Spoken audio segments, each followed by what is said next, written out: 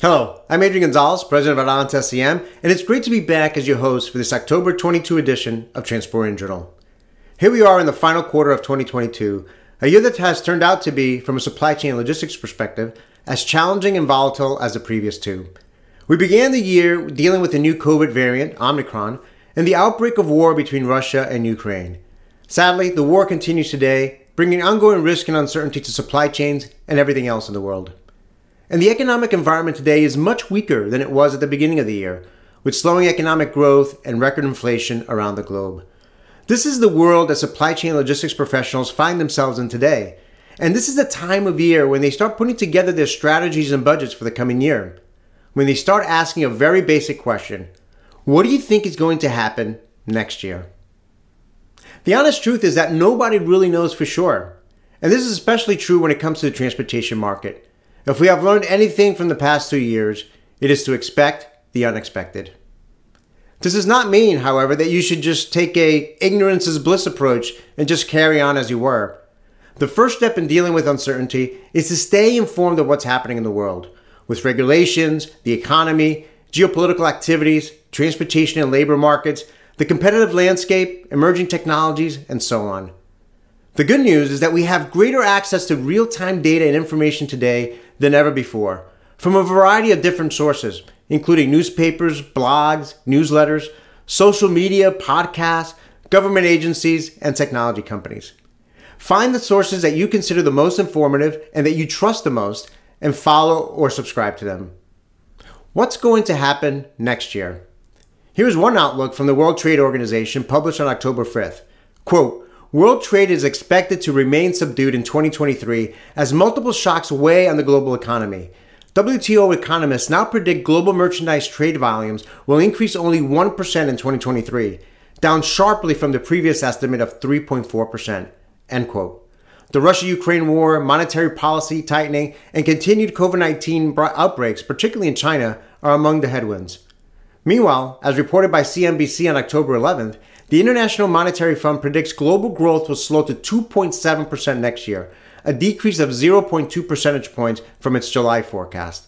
In a speech at Georgetown University in early October, IMF Managing Director Kristalina Georgieva said, quote, "We are experiencing a fundamental shift in the global economy from a world of relative predictability to a world of more fragility, greater uncertainty, higher economic volatility, geopolitical confrontations, and more frequent and devastating natural disasters." End quote.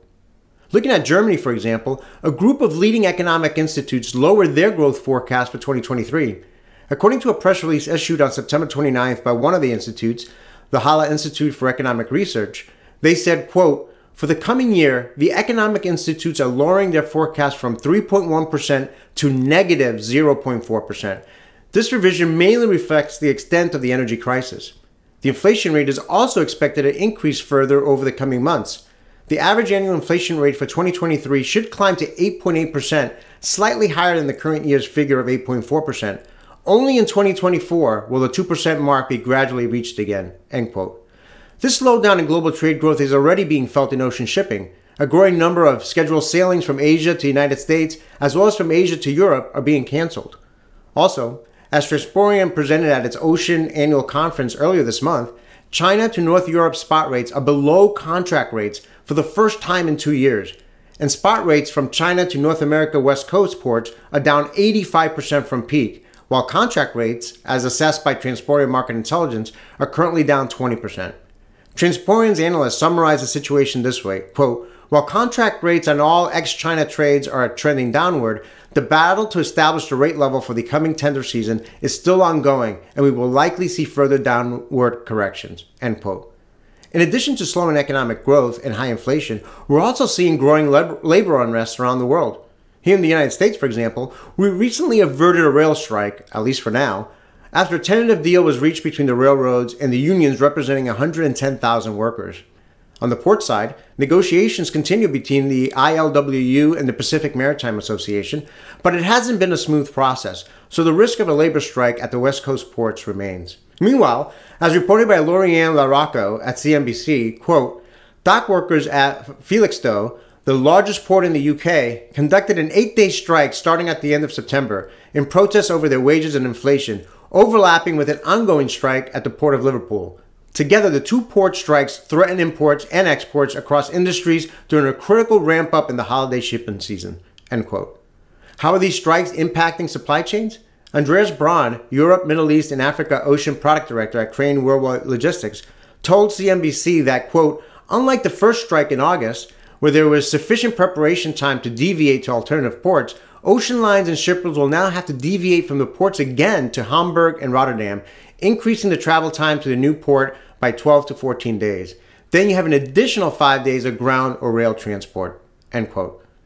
On top of all this, beginning October 10th through December 31st, 2022, companies from all EU countries, Norway, Ukraine, and the UK will no longer be able to transport goods through Russia by road, as reported by Dezen Shira and Associates. Goods from foreign trucks will be reloaded or a semi-trailer will be hooked up to Russian and Belarusian vehicles at the customs terminal complexes at various border crossings. According to the briefing, quote, "Despite sanctions, thousands of trucks from Europe cross into Russia every day, although queues have reached back for tens of kilometers and waiting times have been reaching anywhere from 3 to 10 days. This new regulation will further increase difficulties as well as create logistical issues with increased time in matching up European vehicles with Russian trucks and the ongoing transfer of containers between them." End quote. So as you can see, the outlook for the rest of 2022 and the coming year with regards to the economy and global trade is overwhelmingly pessimistic. What does this mean for the transportation market in the coming year? Again, it's impossible to predict with high certainty, but the first step is to look at the data we have and how things are trending. Let's start by looking at a new index Transporeon introduced called the EU Cost Index that shows the evolution of costs for trucking carriers across the 70 biggest lanes in Europe.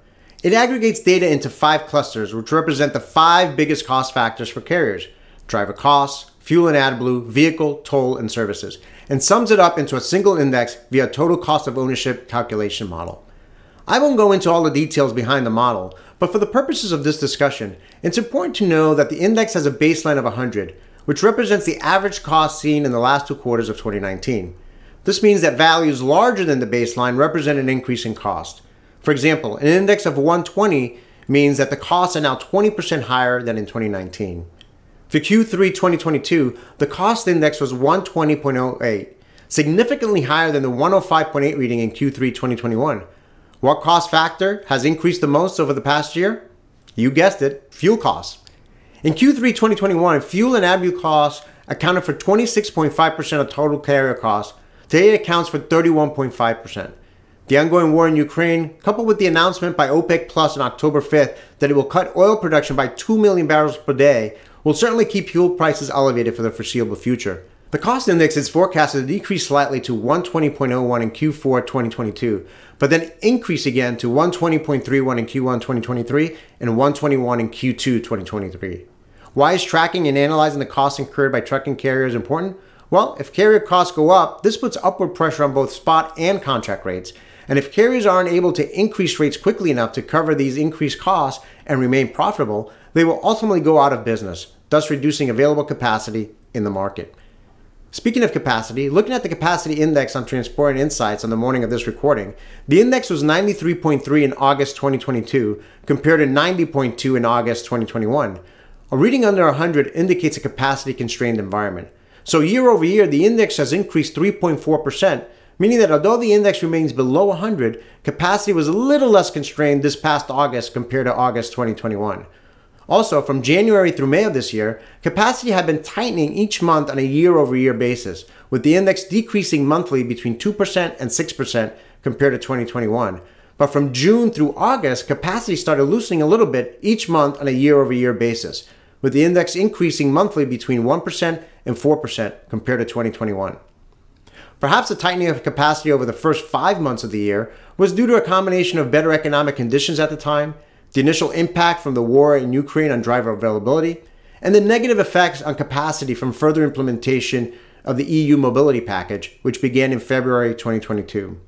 Now that those factors are baked in the market more and economic conditions are deteriorating, will the loosening of capacity continue in the months ahead?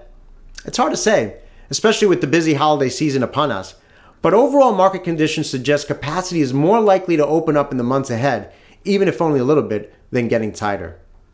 Meanwhile, if we look at the spot price index, which tracks the spot rate across 70 major lanes in Europe and weighs each lane according to its transport performance, it was 138.72 in September 2022, a 13.3 increase from September 2021.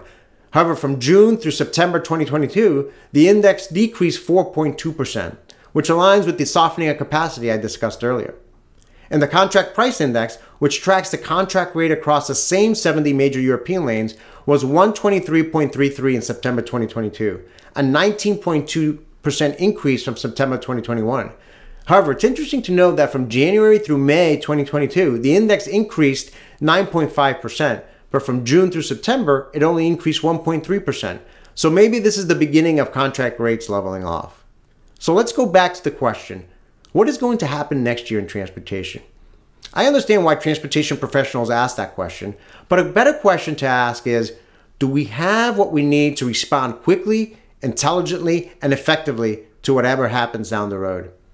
Among the things you will need are a transportation management system, including procurement capabilities, real-time visibility to market rates and capacity, access to a large network of carriers, including a core set of strategic partners, and knowledgeable and experienced people.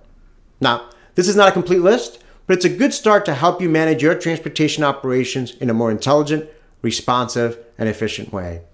Well, that's all the time I have for today. Thank you for watching this edition of Transporeon Journal. I wish you all a happy and healthy days ahead.